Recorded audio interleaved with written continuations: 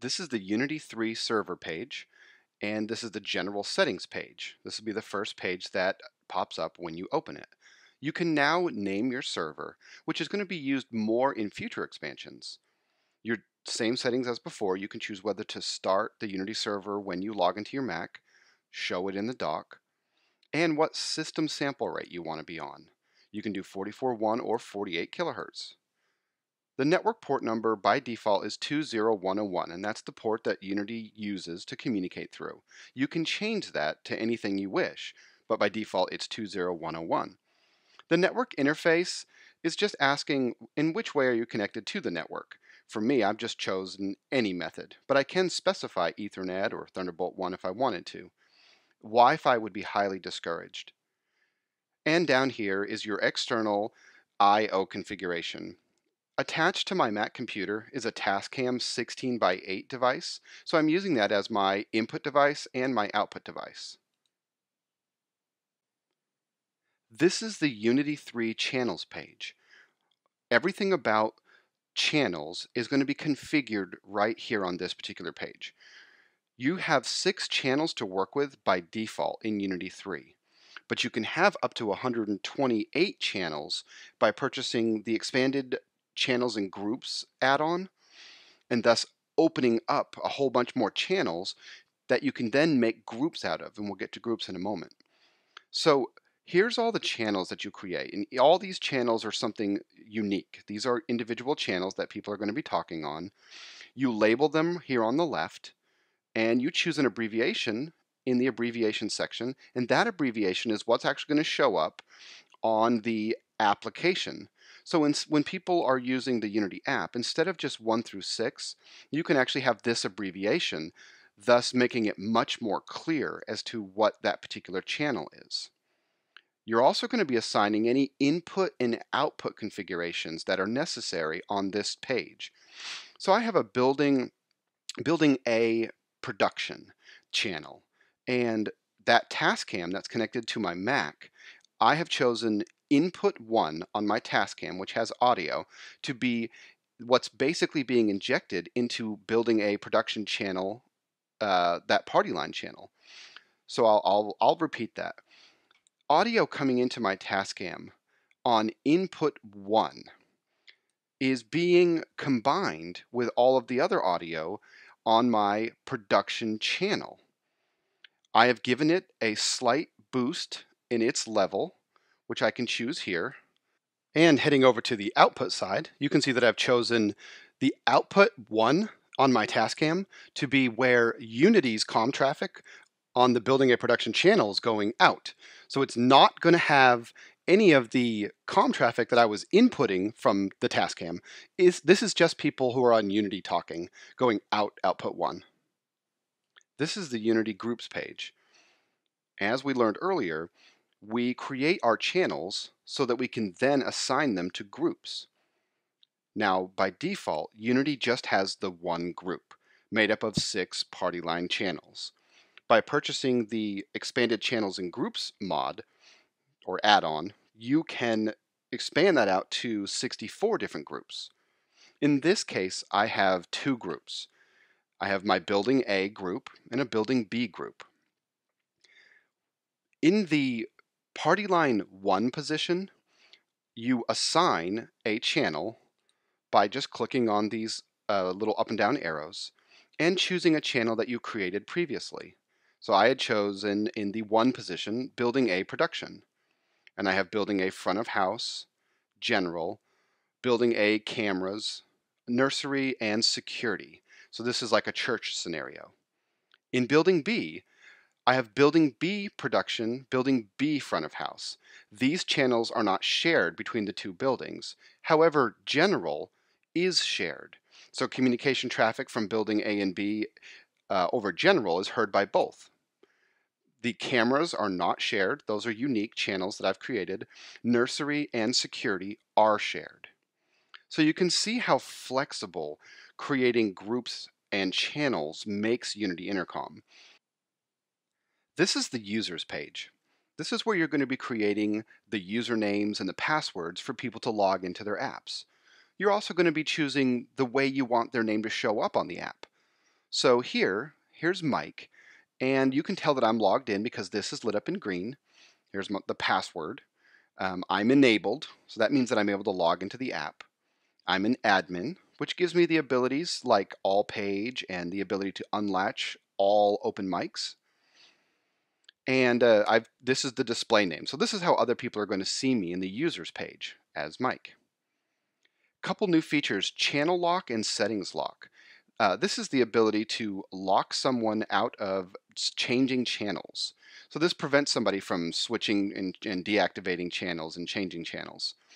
The settings lock is going to stop somebody from being able to go into their settings page altogether. It's kind of like just basically a lockdown mode, kind of a simple mode. So moving over here, I have illuminated the T and the L's for the talk and the listen. That means that I'm able to talk on all of these party line channels. And I'm also in the group Building A. So when you're looking at the users page, it's important to note what group you are currently in. So right now we're in Building A.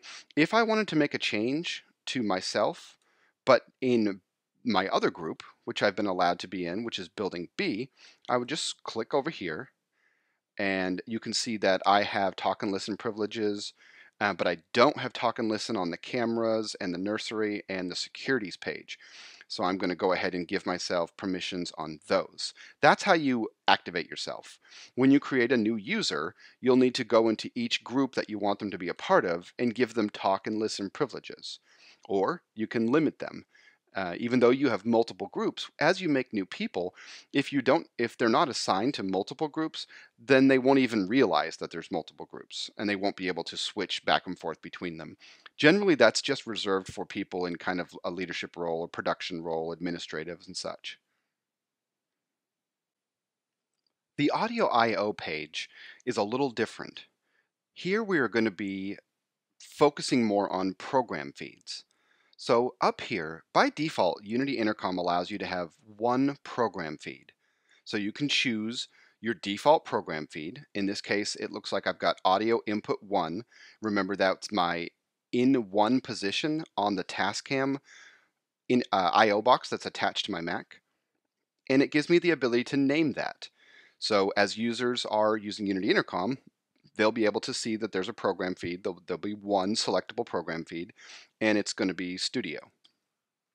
If you purchase the advanced program feed license, down here, you're going to be able to select which users have access to which program feeds, up to 64.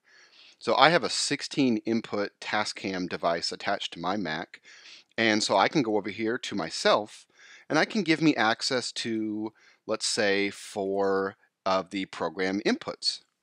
Now, program inputs are different than the I/O inputs on the channel page that we did earlier. When you are in the channels page and you're selecting an input on the I/O device that's attached to the Mac, what you're doing is you're bringing in that audio and you're injecting it into one of the 6 party line channels that you select. And so that will be a good thing if it's, for example, third-party COM audio from an RTS system or a ClearCom system, and you're wanting to bring that audio in and inject it into one of those party line channels, so anybody using Unity can hear the COM from ClearCom or RTS, and RTS and ClearCom users can also hear the people on Unity, so we're combined. So once you've brought in some analog COM audio from ClearCom or RTS, and you've injected it into one of the 6 party line channels, if I'm talking on that same channel, I'll be able to hear the people on analog COM, and they'll be able to hear me, just as long as I've set it up so that my audio goes out to them. Now, one thing that happens a lot is a lot of times these party line channels just get used as IFB feeds, or they're used for audio in only, listen only audio. So many times I've seen customers take 2 or 3 or 4 of these channels and just bring in different audio feeds. And that's perfectly fine, except that you've used up a channel to make it very difficult to communicate. It's not a channel I'm going to be talking on. It's a channel that I'm really just going to be listening on. And so that does make it a little bit difficult to communicate, and that's why we recommend using program feeds for that. And I'll get into program feeds in a moment. But one of the advantages of Unity 3 is that you have priority listen channels. And so what that means is you can designate one of the listen channels as prioritized. So whenever audio comes across that prioritized listen channel, all the other channels are now going to duck. So everybody out there who's got listen-only audio being brought into one of the channels of Unity, but it never ducked before. So that was the problem. If you've got all these channels open, and as important audio shows up on a particular channel, it's hard for you to hear that person talking because you have another listen channel that's overpowering it. You can set that channel as a priority channel, and your other channels that maybe are too loud, those are going to go quiet so you can hear. This is the Unity Tally settings page. Unity Server is going to natively support TSL 3.1 over Ethernet. I've got a Blackmagic ATEM here selected. It is going to natively communicate tally information over Ethernet with TSL 3.1, so I'm not going to have any trouble there. I have selected myself. I have given myself a tally ID of 1. That's going to indicate that my screen's going to glow when triggered. And I am not checking myself as talent because I don't want my device camera flash to come on. That would be someone in the talent position to be able to see. I'm not going to be doing that. So this is the way I've got myself set up. This is the advanced settings page, and it specifically has to do with ultra low latency abilities with Unity 3.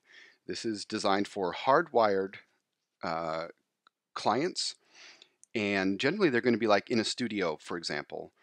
By checking this box, you're enabling low latency mode, and this is basically going to enable a high-speed processing to happen. And again, this is only for hardwired clients that have their latencies down very, very low. And opening output audio device for exclusive access.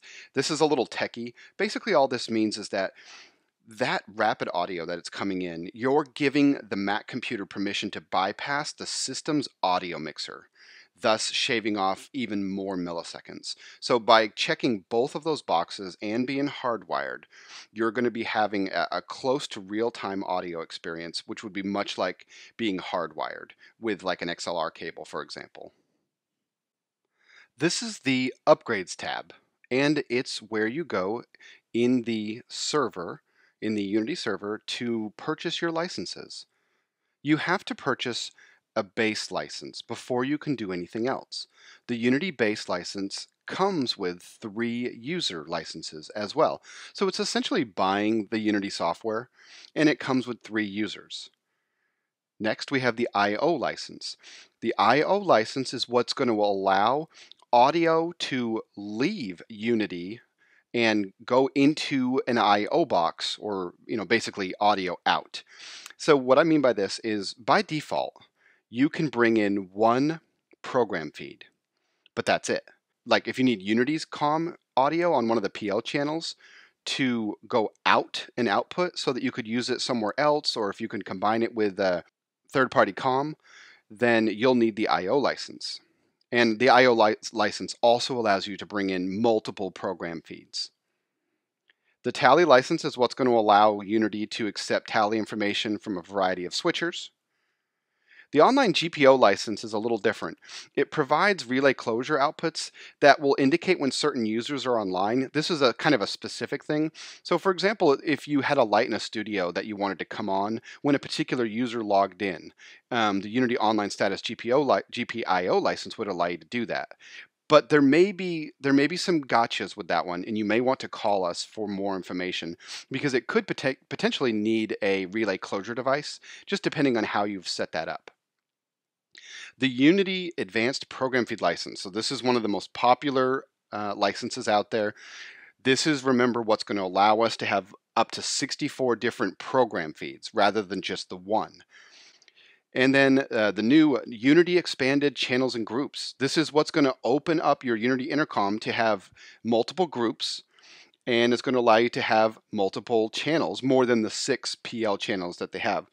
It's 128 what they call virtual channels, and it's going to be 64 different groups. So if you can imagine, that would be a massive Unity system, but that the Unity Expanded Channels and Groups purchase does open that up for you.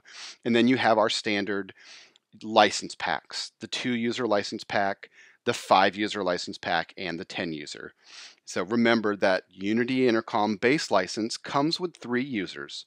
So if you bought Unity Intercom base and you bought the 2-user license add-on, you would have 5 user licenses available.